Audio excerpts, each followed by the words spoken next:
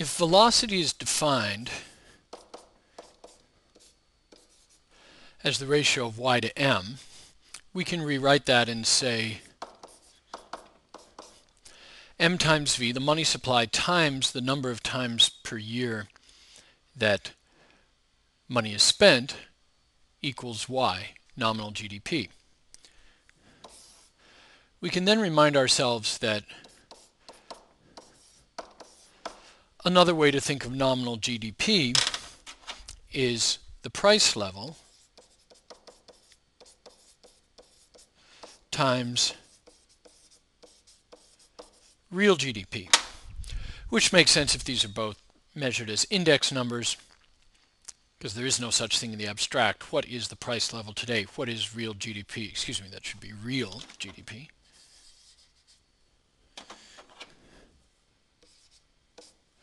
Real GDP is an index number, price level is an index number.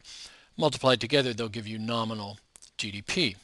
Now, then it's quick step.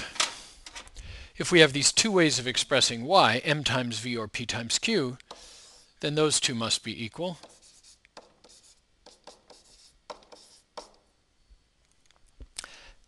And that's what's called the equation of exchange.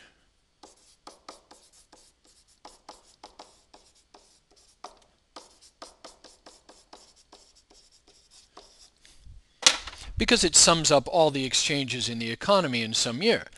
The amount of money, m, times v, the number of times that money changes hands, is equal to the nominal value, p times q, of GDP, the equation of exchange.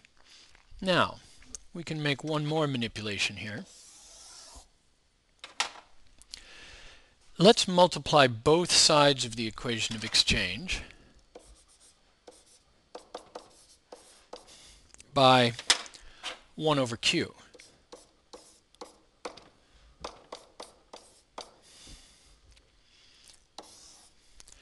Then we'll get something else.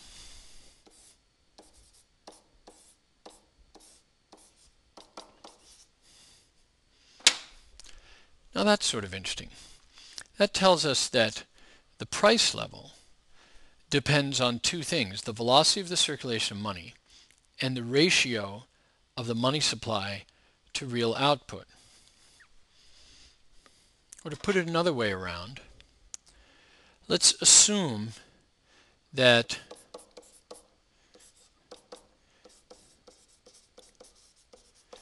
the velocity of circulation of money stays pretty constant. Then any change in P, which is inflation, any change in P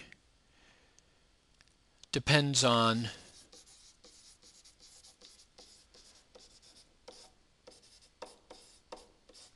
a change in the ratio m over q, or to put another way around, the price level is proportional